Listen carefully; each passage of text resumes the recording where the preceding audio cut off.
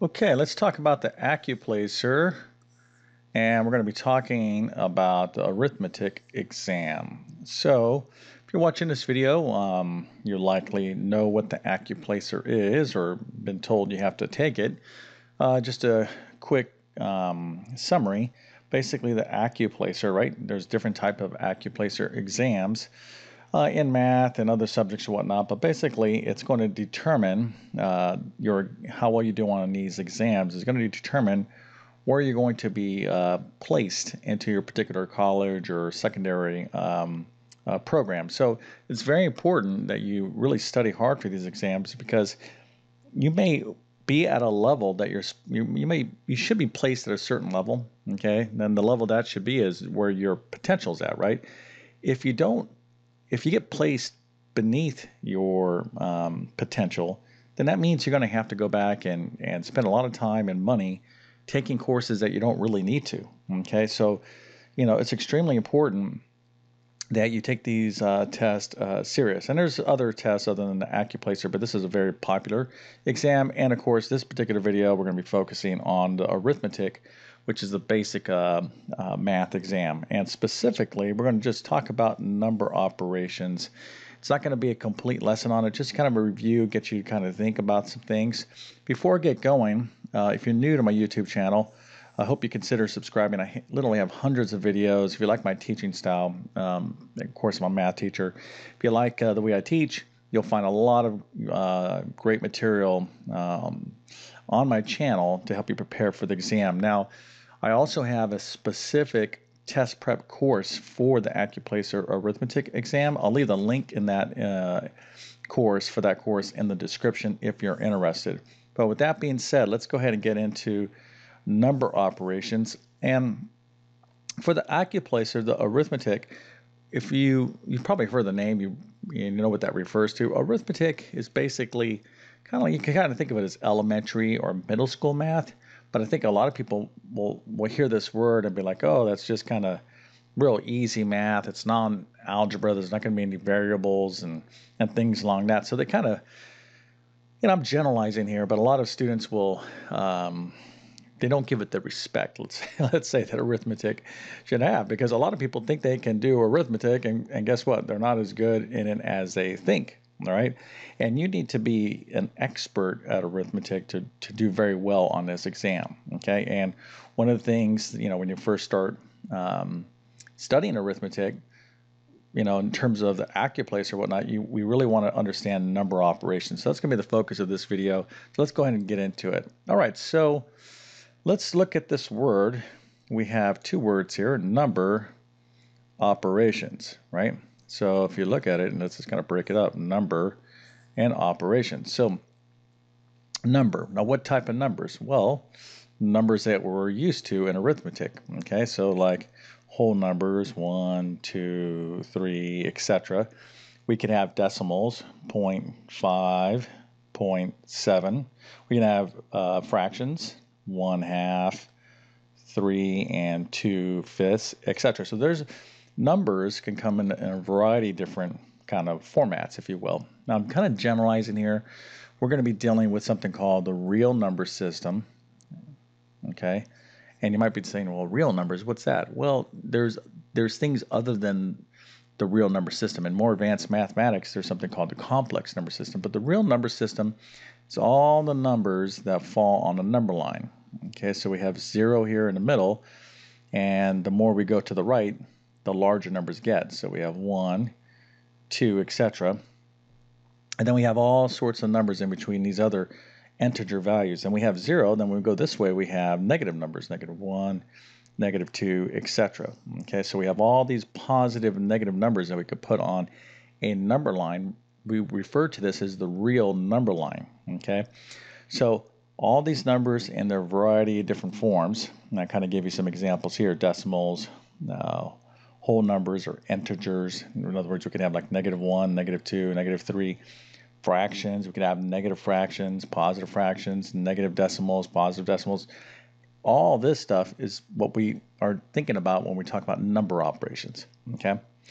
Now the second thing is this word operations. So what does that mean? Well, let's take two numbers, let's take 5 and let's take 3.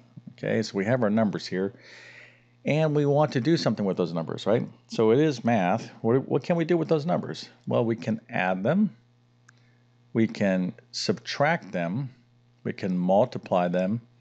And we can divide them. Okay, so these here are what we call number operations, right? So we have addition, subtraction, multiplication, and division, right? So I have two numbers. Basically, what we can do with them, how we can combine them, are called operations. So number operations are all these basic operations that we need to be able to master. And this is kind of the fundamentals of arithmetic.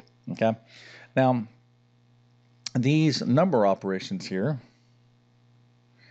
have names. Okay, so 5 plus 3, that's one way we can kind of refer to this problem, okay, or what we would like to do. Let's kind of do it over here for a second. Let's do it this way. 5 plus 3, 5 minus 3, 5 times 3, and 5 divided by 3. Okay, so when we're talking about number operations, you want to know the respective terms, okay, the vocabulary, if you will. So we have 5 plus 3, 5 plus 3. Boy, I kind of had a little tongue twister there. What's another way of saying 5 plus 3? Okay, before I say it, why don't you think about it for a second. 5 plus 3, what's another way you can describe that? All right, so you can use the word sum, okay? So I could say, what's the sum of 5 plus 3, okay? So if you are asked to find the sum of 5 plus 3, it means to add, right? So we have add, addition, all those different type of things. So sum is very important. Now, following this kind of pattern, what would be the another way of saying 5 minus 3? Well, we can use the word difference, okay? So that refers to subtraction as well. So the difference of 5 and 3, the difference of 5 and 3, okay? So again, when we're talking about basic number and number operations, we kind of have to get our fundamental vocabulary down. All right, so we have 5 times 3. What would be the respective word or term, vocabulary term that goes along with that? That's the product, okay? So we're looking for the product of 5 and 3. Now, the product refers to the actual answer, okay? So the product of 5 and 3 is 15. The sum of 5 and 3 is 8, okay? And then we go down here and we finish up with division, and this is going to be the word quotient, okay? Quotient, I'm just kind of abbreviating there. So we have the quotient of 5 and 3. So product, quotient, difference, sum. Okay, you need to be familiar with these words because you might be given a math problem and it's written out for you. Okay, you don't actually see the actual operations. Now these things are actually called operators, so you may not see it in this way. You might see it verbally. Okay, so again, this very basic video, we're just kind of stretching our math legs, if you will, just to get the flow going here to master arithmetic. Now, let's take a look at some problems, and this is going to kind of get into another subject, which I'm not going to get into. I'm just going to introduce this to you. So let's say I have something like this. Let me write this first, and then we'll talk about it.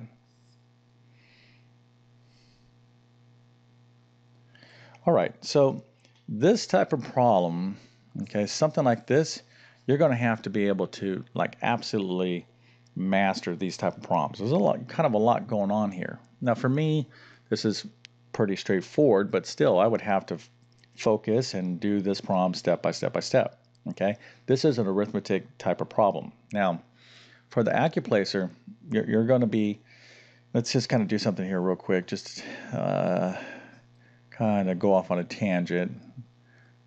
Okay, so we have elementary school, middle school, and high school. So in elementary school, we do problems like this, right? We might do like 5 minus 3, okay? 5 minus 3 is what? Well, hopefully you said 2, okay? And you would be correct, but this answer here is positive 2. Now in middle school, we start expanding what type of numbers we're going to be dealing with. In other words, we start getting into positive and negative numbers. They're still real numbers, but we're going to have to kind of, we're going to have to start getting a foundation so we can kind of eventually in high school start getting into algebra and all this other stuff. So what if I gave you this problem, 3 minus 5? 3 minus 5. Now, is 3 minus 5 the same as this problem here, 5 minus 3? Now, if you're, if you're doing pretty well here with me, you would say, oh no, 3 minus 5 is negative 2. Okay? This is a negative number. Now, it's still on the real number line, but this concept of a negative number is something that's less than 0 is generally introduced at the middle school level, almost never really at the elementary. And this is up to, like, say, grade 5. This would be 6 through 8, etc. So you really start learning this. Why do I know this? Because I taught 6 all the way through college. Okay, so when you teach all these grades, you kind of, you're familiar with it. Okay, now for the ACCUPLACER, of course, you're not looking to go into middle school or high school. You're done with all that. You're looking to, get into some secondary education. So you're going to need to know these positive and negative numbers. That's a separate topic. Again, if you're interested in some sort of formal course, you can check out my course or do another course, but you have to kind of build all these skills up. Anyways, why is that relevant? Well, when we look at a problem like this, okay, a lot of people might just think, oh, there's not going to be any negative numbers involved, okay? But in fact, there certainly can be, okay? And down here in the denominator, 7 minus 9, right, this is going to give us what? A negative 2. So again, what I'm trying to do is, we already talked about what our number operations are, but now, like, how do we, how's it relevant to what we're talking about here? Okay, so let's talk about a problem like this. Let's just identify a few things, and then we'll call it a wrap. Okay, so we have this 2 here, and then we have this stuff right here, okay? Now, we're looking at this, and we're like, okay, what do I do here first? So I do 10 minus 8. Then I have this power, right, square. That's a whole nother topic. And then this 2, the 2 outside the parentheses right here, this means multiplication, actually. So there's a lot going on here. We're like, what order do I go in? What do I do first? Some people, they're just might be a little bit lost. If you do this in the wrong order, okay, you're going to obviously get the problem incorrect. That's why, in order to do a problem like this, not only do you need to understand number operations, here we have subtraction, addition. This, anything a number outside of a parentheses, whether you have a 10 minus 8 or a number like this is multiplication. And then all of this right here, this is a fraction bar, but this is really division.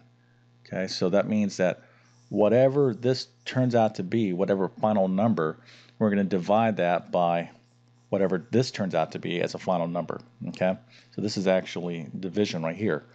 So in order to take this to the next step, we're going to need to understand the order of operations. Okay, order of operations to do this problem. Okay, we're also going to need to understand dealing with real numbers. Okay, and what I mean by that is you're going to understand all the rules to positive and negative numbers. And if I really want it to be difficult, let's be a little difficult here. What if I had 7 minus 9 and 1? Yeah, let's even be more difficult. Why not? 7 and 2/5 minus 9 and 1/3. Now that's being like really mean, right? Yeah, I wouldn't, depending on how I feel, and if you were in my math class, would I give you this as a pop quiz? Nah, we'll see. But I certainly wouldn't give you a problem like this until I knew you could master the easier numbers. But what I'm getting at is you need to know how to deal with fractions as well. So you got fractions going on, positive, negative numbers going on, which include fractions or decimals and everything else. So what's the gist of this video? Okay, the gist of this video is that you're going to have to really focus, and there's just no way of getting around mastering all these concepts to do extremely well in arithmetic. Okay, arithmetic is extremely important in algebra and in more advanced mathematics. Okay, if I have something like this, let's see here.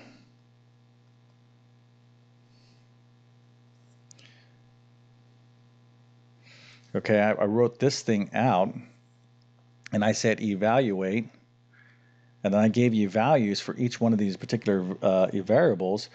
I would basically take, and this is a very kind of common problem in algebra. Basically, I'm taking an algebra problem like this and turning it into an arithmetic problem.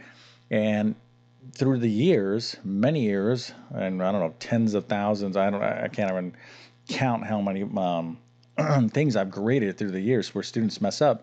They don't mess up with the concept of algebra. They always tend to make a lot of errors when they're managing their work, doing all the arithmetic. Okay, so bottom line is this. Okay, just because you're at a basic level, math for the ACCUPLACER does not mean that it's like that you shouldn't put a lot of effort and focus. Okay, this is an extremely important part of mathematics in general, right? So one of the first places that you want to really focus on is those number operations, and this, kind of quick video outlined a lot of that stuff. But again, many other topics that you're going to have to master as well, order of operations, and all these other type of things that we talked about, real numbers and fractions, etc. Okay, let's go ahead and wrap this up. Now, again, if you like my teaching style, and the thing about it is, I really suggest, with today's technology and all the videos, find a teacher that you can understand, right? You like learning from. If that's me, that's awesome. Okay, and if that's the case, I would certainly encourage you to subscribe, as I'm posting all the time. I do a lot of videos on various math topics and tests, etc. Just because I'm passionate about mathematics. A lot of people need to learn math for all different types of reasons, whether it's to get their GED or the ACCUPLACER or whatever the case is. The math is everywhere. Okay, so I'm always posting. Hopefully you'll consider subscribing. Again, if you want my specific prep course on this, I'll leave the link in the description of this video. You can check that out. If you enjoyed this video, definitely would like a thumbs up if you don't mind. And then lastly, leave me some feedback. Okay, it's the only way I know how I'm doing. Gives me ideas on future videos to make. But with that being said, I definitely wish you all the best on ACCUPLACER. Thanks for watching, and have a great day.